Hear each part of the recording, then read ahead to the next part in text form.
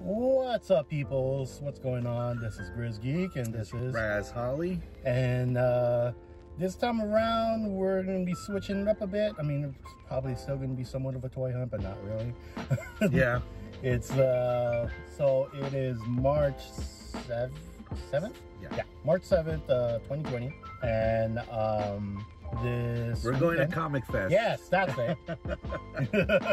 So yeah, so we've actually kind of just got here. We're gonna make our way inside and see what it's all about.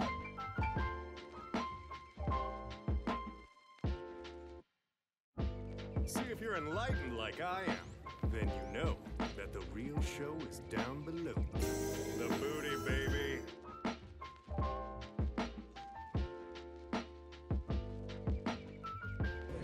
What is going on there, Superman?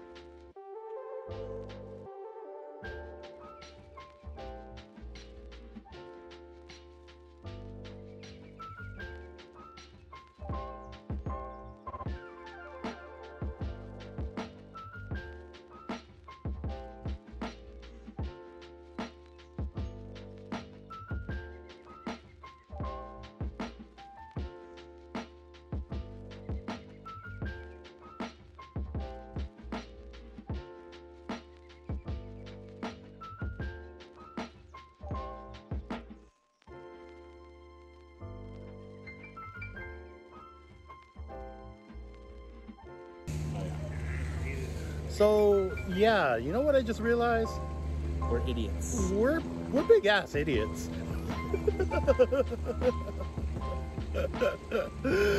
So we're sitting here in freaking Comicfest. We went through a whole bunch of Artist Alley tables, and there's no reason why we're not doing this. I couldn't be doing that. Like, I already draw. Hell, you guys have already seen it. I have like a couple freaking Let's Draw videos. And I even have like my prints ready to go. I have so many freaking work. Why don't I just freaking make prints and freaking like put it on the damn table?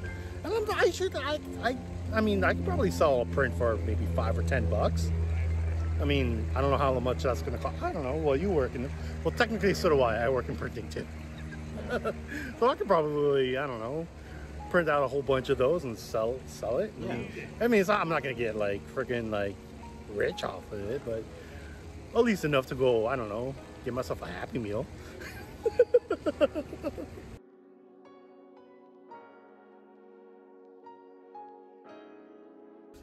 Well, so we're done. That was actually pretty fun. It was a nice afternoon out of it. So. Well, morning to afternoon. Yeah. There was a lot more stuff that I originally thought was going to be there. We hit up the panel. That was pretty interesting. Probably should have gotten some shots in there, but I wasn't sure if they were going to be, you know, like no camera, blah blah blah blah. So yeah. I just So didn't bother. our first trip was to the vendor section. Yeah. There was only maybe like 2 rows of vendors with toys and stuff and comics. A lot of comics, but well, it's Comicfest. Yeah, I didn't really pick up anything. I was looking for Power Rangers Turtles, the first issue in color, because I got the black and white one, and then and I was looking for issue 3, which right now that's the one that's the latest. And then we went to, what's the name of the big man? Big man. Yeah, Oh, Phil. Crap. What is his name? Shoot, what is his name? I already forgot. So I'm so bad with names. So Griz here got a poster. But I saw this and I instantly knew I had to have it, and it was a good call because this was the last one. It was in his portfolio, and he was all like, "Oh yeah, I thought I had more prints in the back," and where he was keeping everything at, and but yeah, he was all like, "Well, since you really like it, I guess I'll just sell you the one that I have in the book." So So he took it out of the book and gave it to me. And then as Griz was flipping it over, he calls me up. And then I saw this, and I was like, this is dope. It's a Hanna-Barbera version of Gotham Sirens. So yeah, of course, that's dope. And then, so then I ended up picking up this one because it was like a deal, right? Yeah, it was like 3 for $20 or something. No, well, it was more than that. Or whatever it was. It was like a deal. But yeah, so then I ended up picking up the other one. So yeah, yeah, I think it was like 3 for $25 or something like that because it was like $10 each. So it would have been like $30. So it was like $5 cheaper. But I mean, still pretty good. So that was the first grab of the day. Yep. And this guy was at the vendor section. Yeah, and it was kind of spotty.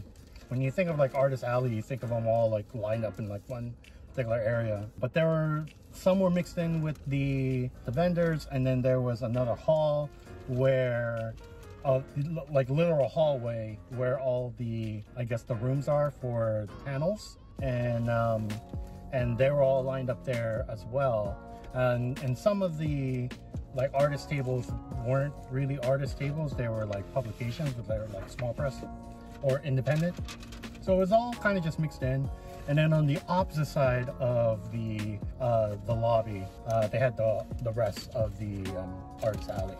Yep. And basically we just bought a bunch of like stickers and prints. Yep. So Griz met a fellow bear, Brian Bear, and he got some stickers. And I basically bought out his entire stock of Overwatch stickers because I'm a big fanboy in Zenyatta, main. So I had to get them, and they're all these fun toon versions. I just had to have them. So it was a good deal, 3 for $5, and I got 6 of them, so that was like $10. And there's another print that Griz picked up. Yep, another print. This one, artist by the name Mog Park. M-O-G. Yeah, M-O-G, and her cute little signature. And then there's another print that Griz got. It's upside down. There we go. And I forgot this guy's name as well. But it's Wonder Woman, and then the African-American version of Wonder Woman, which is that would Nubia? be Rodney Anderson Jr. Yeah. So you could check him out at Pempa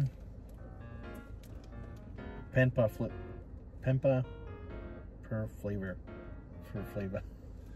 Here, yeah, that guy. There you go, that guy. That so dude. Yeah, so he did the 2 versions of Wonder Woman, which is pretty sweet. Yeah. I really like that. What's her name? I think her name Nubian is or something like Nubian or Nubia. Yeah. And she's pretty cool. Like for the longest time, because I've seen her image around. Like there was a lot of other artists who were doing fan art, African American version of Wonder Woman, but I wasn't sure if that was kind of just like a side thing or if it was in canon. And apparently it is in canon, so now I got to go hunt down the book. So and he also got his first comic book. Yep. This one. It's called Trinity Blade. Yep. It's basically it's very Joe Mad. Very Joe Mad, very Dungeons and Dragons, action adventure. The artwork inspired. is pretty sweet. I really like the artwork a lot. Yeah. So yeah, it's definitely within really my wheelhouse. Yeah, like because the guy that was next to him, they were in the same publication. Yeah. He like didn't have any backgrounds or anything, and I was like, really? Yeah. Okay, so this company's not that great. But then when he's like, yeah, with the 3 of us, and then I saw his work, I'm like, holy crap, it's like completed. Yeah. Like this should be like out, like it reminds me of like 90s Image. Yeah, exactly. So it's very late 90s, 2000, early 2000s. 2000. Yeah. It's very Battle Chasers. There you go. Yeah. Yeah. He even had shirts with his artwork. Did you see that? Yeah. Yeah, he had like full prints. Yeah, it was sublimated shirts. Yeah, he went all out, and so I had to give him respect for that. Yeah. There you go. I'll get his name. And Ricky Fang. Ricky Fang, yeah. There you go. Really dope. I ended up talking to him for like a really, really long time. We started kind of just meshing about like art styles, like how we created art, what got us into it. He's also in graphics. Well, like as far as his day job, he also does graphics. he does like CAD work, and I'm like, oh yeah, I do graphic design.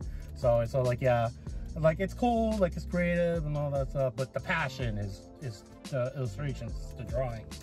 And so yeah, like this is Zenyatta. And this is Symmetra. Same guy, Ricky Fang. Yeah, Ricky Fang. Yeah. Really cool guy. Exactly. It's very reminiscent of like old school Scotty Young to me for some reason. Mainly because of that heavy line weight, bold, colors, and yeah, like I said, we just started meshing and chit-chatting. I think I spent like a good 30 minutes to 45 minutes just talking to just him alone. Yeah. And then I felt really bad, so I roped him into it. I'm like, oh yeah, by the way, my buddy over here, he also draws. Yeah, so I was like, oh man, I was not ready for that. So now we're gonna be ready for RocketCon, because that's what we're talking about. So that's gonna be getting like some business cards and all that in 2 weeks. So you'll see more than that. Oh, you ended up getting the ramen sticker? Yeah. Oh man, I kind of wanted the pin set, but it was so expensive. $50. So yeah, there were these pins for these for this ramen set, and yeah, $50. Yeah, so it's pretty funny. Instant business. Oh man, you're gonna have to flip the. I just noticed that. What? It's backwards. Oh, it should be fine because it's mirrored. We're watching it mirrored. Oh, okay. So, and there are these like really elaborate enamel pin sets of these, but they were like $50 for the set. I'm like, yeah. Like that's cool, and I want to support. I'm definitely down for the artist, but you got to give us a chance. That's a lot of money. Yeah. What do you think this is? Freaking Comic-Con? This is Comicfest, damn it. It kind of sucks saying this being an artist myself, but it's like no one's gonna buy your stuff at $50. Yeah. Like nobody knows you, and we've noticed that with art shows where it's like I would put my prints up for what, $10-15, and you're putting yours up for 60. And mine were selling every time. Yeah. And then once you drop yours and mine went up, we kind of we got $20. Exactly. $25. Then they sold. Exactly. So it's like I know it's so cool, your pins and they cost money, but you're not gonna sell it. Yeah, exactly. I mean, it's just you're gonna have to you have to kind of earn that cool value a little bit, which kind of sucks because it's just like I said, I mean, unless it's like just really freaking dope. Like, it's cool, don't get me wrong, it's freaking cool, but like it's not like I haven't seen it before. Yeah, like Pen Paper Flavor, he had he had some metal prints. Yeah. And it made sense to sell those at $30, yeah, exactly. $40 or whatever. Because they're metal. Yeah, and they're also like the real, like it was this size, but it was the metal prints. Yeah. Okay, so then from what I got, so I ended up getting from this booth, was it Amennation or something like that? Amennation? Yeah. So Amennation, I think it was like a religious thing or whatever, but really cool people, and they did I know is the girl was cute. Yeah, she was. So if you're watching this video, you're really cute. Sorry. And so yeah, so this is like a compilation of different artists doing comic books and stuff. So that's pretty cool, like different stories. They signed it and even drew in it a little bit. And then so I got the pack, which was this book, a sticker, which is like a soda sticker. It's in there somewhere. And then the reason why I really wanted it was this print of Raphael and Casey Jones. And it's just really awesome. I talked to the artist for a bit, like, oh, what do you... where do you get your inspiration you talked to this from? artist for almost as long as I talked to Ricky Fang. Yeah, so it's like, and I really don't talk that often, but I was like, I need to know this, because this is where I want to get to right here. That's what I was like, I need to know I need to pick this guy's brain. So, yeah, so I had to get this thing. It's awesome. I love it. And then there was another artist that I kind of felt bad for, because I'm into character design, so I like his character design. But I just feel like, oh yeah, that's from the same one from Amennation or whatever, Soda Pop. So Soda Pop is this guy, Mikey. So this other artist, he kind of felt bad for him because, he's just beginning. He's not all that great. But I did like his character design. So I ended up picking up his set. That was like $15. And It came with 3 comic books, Incandescence. So I really like the character. But what really caught my eye, which you can't really see with this, but he also made paper dolls of his character. So so that's her right there. When she was all dressed up as the Incandescence character, as this one, it looks super cool, and I was like, I need to get that paper doll. So it came with the paper doll, the 2 comics. There's other outfits in the back, so that's pretty cool. I've always been into like the whole paper doll thing. I even have like an art piece like that. This was the other one. He did 31 days with Incandescence, so he did a whole Incandescence Inktober thing. So that's what that book is. And then I also got a print. So all that was $15, and I thought, I don't know, this one's the one that stood out to me from all of them.